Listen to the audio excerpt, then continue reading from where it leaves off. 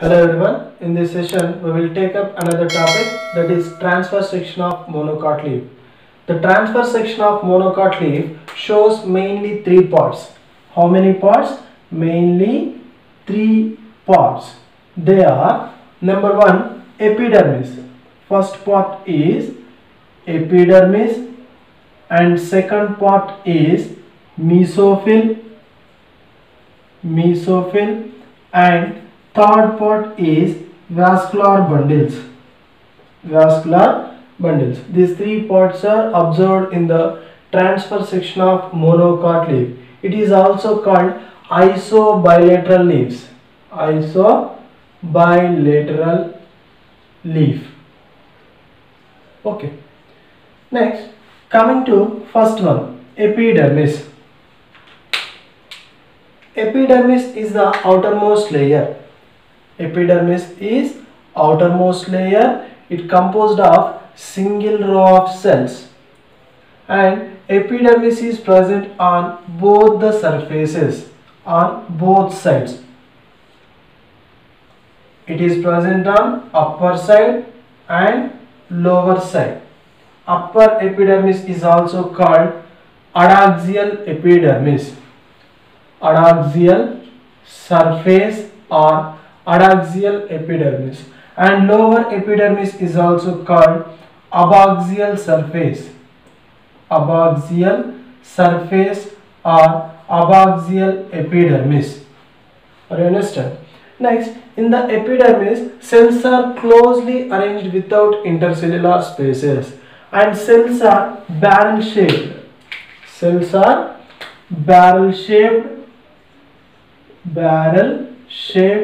and they are closely arranged without intercellular spaces. They are closely arranged. Okay. Next, their outer walls are covered with a waxy layer.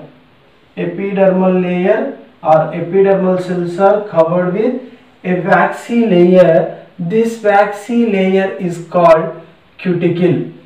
This is cuticle. Are you understand? Next, in some of the monocots, in the upper epidermis, some cells are enlarged. For suppose these are the enlarged cells. These are enlarged cells and they contain thin walls and they are filled with water. These epidermal cells filled with water, and these cells are called bulliform cells. Bulliform cells, otherwise they are also called motor cells. Motor cells.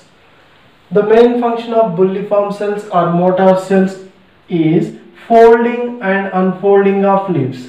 Folding and unfolding of leaves. Okay. Are you understand?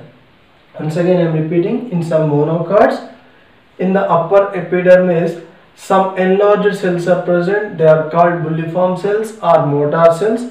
They are useful in folding and unfolding of leaves. Next, number of stomata is equal on both the epidermises. Both the epidermal layers. These are the stomata and they are equal in number. And these guard cells are generally dumbbell shaped. In this stomata, guard cells are dumbbell shaped. Next, below the stomata, there is air chamber or air cavity. Air cavity is also present below the stomata. And the main function of epidermis is to protect inner tissues. To protect inner tissues. Along with that, it is also useful in transpiration. It involves in transpiration, and which is also useful in exchange of gases. Exchange of gases. This is about epidermis. Next, coming to mesophyll. Mesophyll. The ground tissue that extends between upper and lower epidermis is called mesophyll tissue. It is made up of with either spongy parenchyma or palisade parenchyma, and cells are loosely arranged with intercellular spaces. This all is mesophyll tissue. You understand? Cells are loosely arranged. Okay. Next, these cells contain chloroplasts. Chloroplasts are present in these cells so that they are concerned with the photosynthesis. It is main photosynthetic area which perform photosynthesis and synthesize food materials. I understand. In some plants below the epidermis, in the mesophyll, sclerenchyma tissue is present. Sclerenchyma tissue is present which gives mechanical support. Sclerenchyma, this all is sclerenchyma. Cells are closely arranged and they contain thick walls and they gives mechanical strength or mechanical support to the leaf. Sclerenchyma. Okay. This is about mesophyll tissue. Next, coming to vascular bundles. Vascular bundles are numerous. They are numerous. Number of vascular bundles are present. They are in the form of veins. In the monocot leaf, veins are parallelly arranged.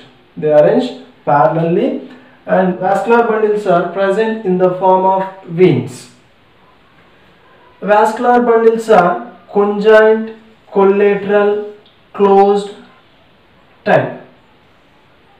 Xylem is present towards the upper side and phloem is present towards the lower side. This is xylem and this is phloem. Vascular bundles are conjoint,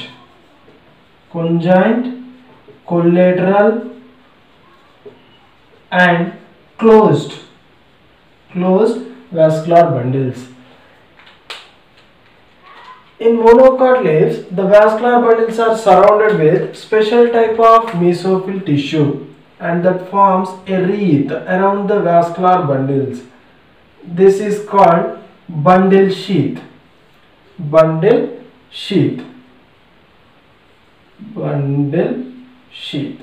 These bundle sheath cells divide and extends towards upper and lower epidermis. The cells of bundle sheath are divide and they extend towards the epidermis. These are called bundle sheath extensions. Bundle sheath extensions.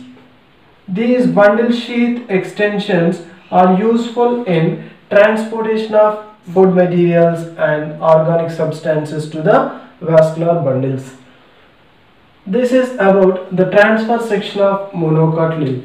In the next class, I will come with another topic. Thank you.